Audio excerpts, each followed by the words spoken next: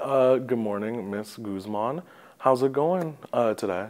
Today is a great day. It is not raining.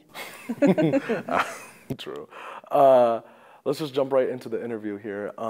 So why did you want to become a trustee for CCSD? That is a good question, and a question that I'm asked a lot.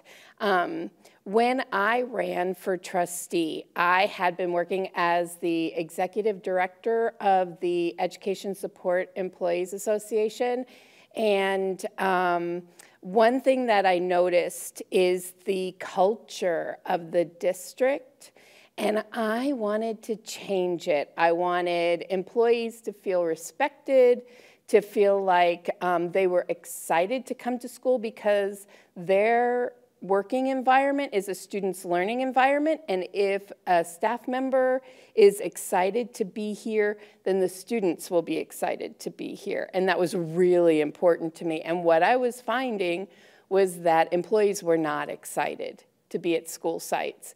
And students, there was fighting and things. Remember that when I decided to run, it was pre-COVID.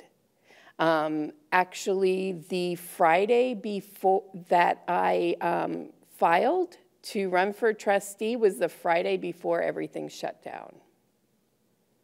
So, and I actually have worked towards changing the culture in the district. So so you've announced that you're not running for re-election? Oh, you read my Twitter. Why have you decided to not rerun? So that's a great question. So being a trustee takes a lot of time. People don't realize it. They think that it's just one Wednesday work session and a couple of school board meetings. But actually, it's a full-time job. And I also have a full-time job. And so it takes a lot out of you. And one of the things that I really worked hard to do is connect with the community. I wanted the community to know who their trustee was, because when I started living in the community, I didn't know. And one of the things that I really enjoy is watching meetings. So I started watching my school board meetings, just trying to figure out how things were run here. My son at the time was a junior in high school, and I was trying to determine where he was going to go to high school. And I noticed that when I asked my neighbor, do you know who our trustee is? She had no idea. And I didn't want that to happen. All of my neighbors know I'm their trustee, you know. When I go to the grocery store, people do recognize me. Is it the purple hair? Maybe, maybe. But they know I'm their trustee, and they're excited to meet me, to talk to me, and I have loved that. But I don't see running again and going through the same type of 4-3 voting block as being positive for the district. I think someone else needs to step in my place and not be a lightning rod the way I am, and advocate for our kids. So with advocating for the students in the Henderson and the CCSD school district as a whole, we're ranked very low nationally. What can we do to improve student achievement? So that's a really great question, because I've really thought about this. Like, it is something that I think about when I wake up every day, because it's not just CCSD, it's across the state we're ranked poorly, right? And it is our school funding. It truly is the funding, because, for example, if you live 2.8 miles away from a school, you may or may not get a bus. That's almost 3 miles that a kid has to walk to school. Do you really think that in the rain they're going to walk to school, or are they going to be absent that day? right? And so in my mind, I'm thinking we need money for the buses. We don't just need money for buses, we need money for the bus driver, we need money for the teachers that are gonna actually be there because they won't be absent anymore. We're gonna need money for the support staff that's gonna support them. So the reason why we're so low is money. And if we hadn't had our ESSER funds or the ARPA funds, we wouldn't have our Tier 1 instruction that we have right now because the state doesn't fund us properly. If you take into account our ESSER funds and the funding that the state gave us, we're higher ranked. But if you take ESSER funds out, we're 49th, and we just stay 49th because that is the way the state funds us. So you mentioned funding and how important funding is to building up the district. I know a lot of my teachers have to pay out of their pocket to get classroom supplies for all of their students. How are you going to ensure that we get this funding into our classrooms so teachers don't have to pay out of their pocket and we get supplies for all students? So this is a discussion that the trustees have a lot because we don't understand why schools have carry forward money, but teachers are putting stuff on donors' choose. We don't understand. There's a school in our district that has a $6 million carry forward. Carry forward is the extra money that they have beyond their budget. And yet their teachers are asking for money for their classrooms on donors' choose. We find that to be confusing, right? So we asked Jason Gowdy, who is the CFO, why this is happening. And it's communication. Teachers should not be reaching in their pockets to fund supplies for their classrooms. They should be talking to their principals and their SOTs and asking for that funding.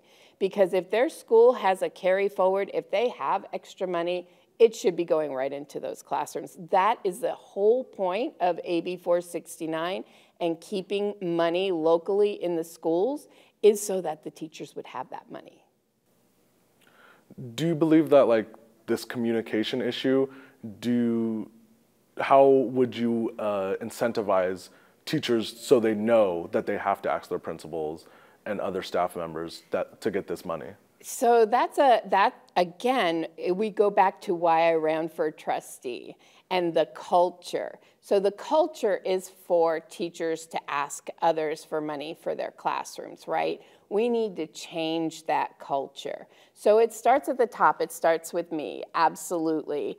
And getting that message out. We've mentioned it many times at our board meetings, but we're not getting that message out. So we take opportunities like this to speak to students, to speak to educators, to get that message out because we don't think it's coming from the top. We don't think people are getting that message. And if we're not telling the message to the administrators in the appropriate way, so that they get the message to the principals, so that the principals get the message to the educators. If we're not doing that right, then that's why they're asking for donors choose. That and the fact that the state has promoted it, but essentially they don't need to. Okay, moving on.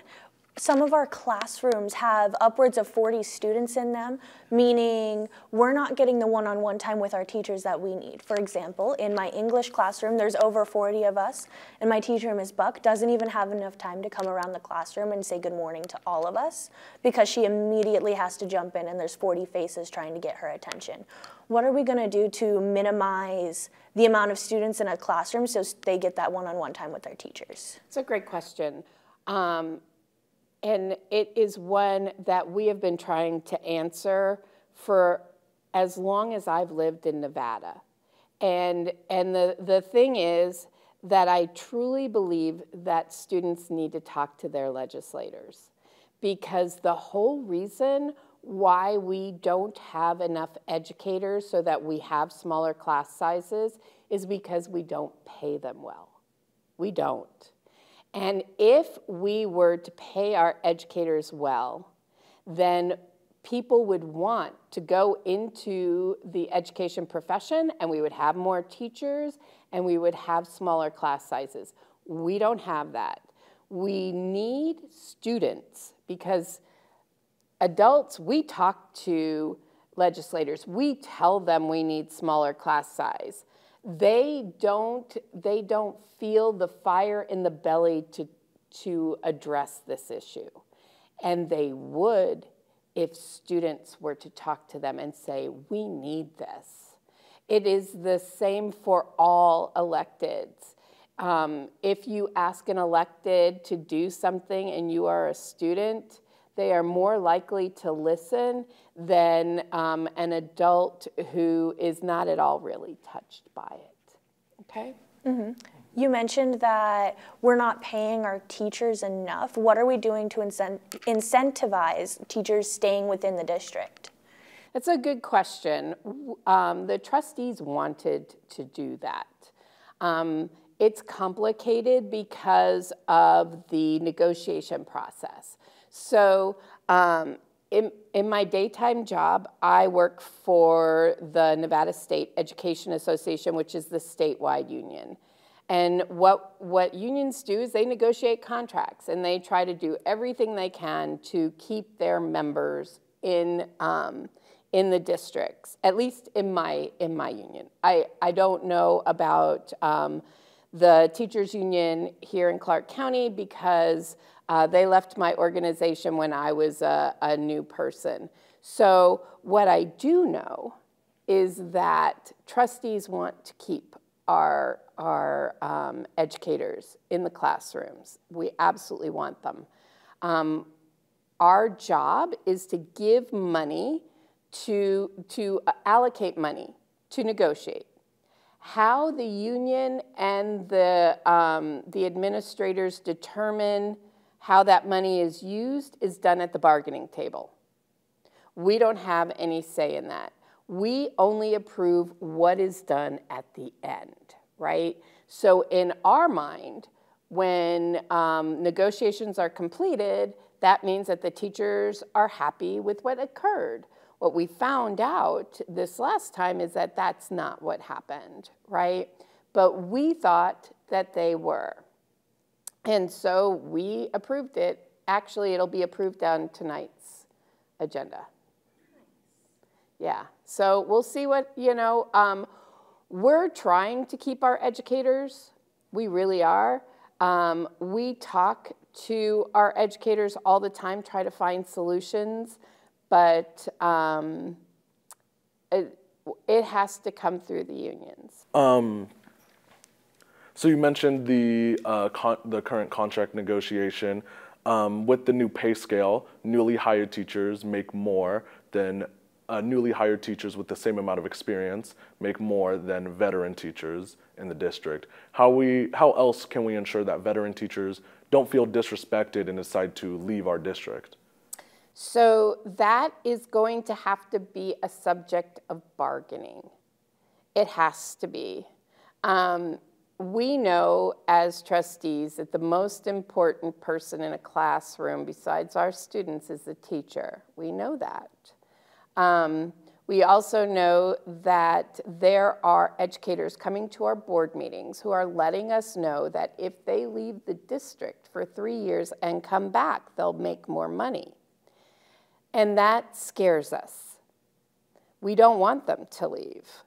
And so we have to find a solution. What that looks like, I don't know, because again, it has to be done at the bargaining table.